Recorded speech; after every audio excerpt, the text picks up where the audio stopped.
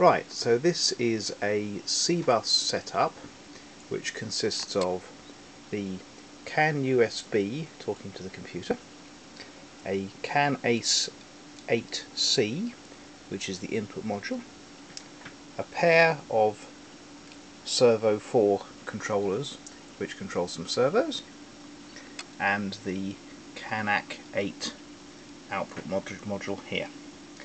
The whole lot is powered by a 12 volt input, and we have a servo here representing a signal.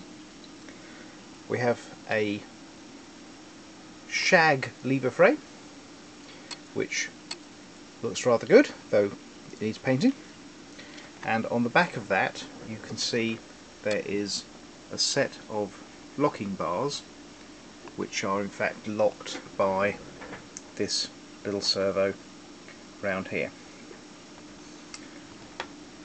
On the screen you will see the Panel Pro layout. Apologies that the levers are different colours, but basically we have lever 1 on the left hand side being the starter signal, lever 2 being the point, lever 3 being a facing point lock for that point, and lever 4 being the shunt signal out of the siding. So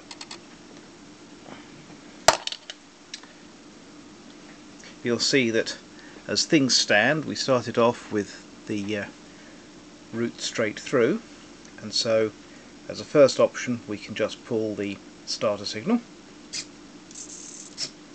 and that is linked to the servo, and away it goes. You'll see the servo operate the locking bar when the lever is unlocked. At that point, pulling any of the other catch handles does not activate the locking bar. If I put that signal back, you'll see that I cannot pull the point off, but I can pull the facing point lock. Having pulled the facing point lock, I can now pull the point off and put the facing point lock back.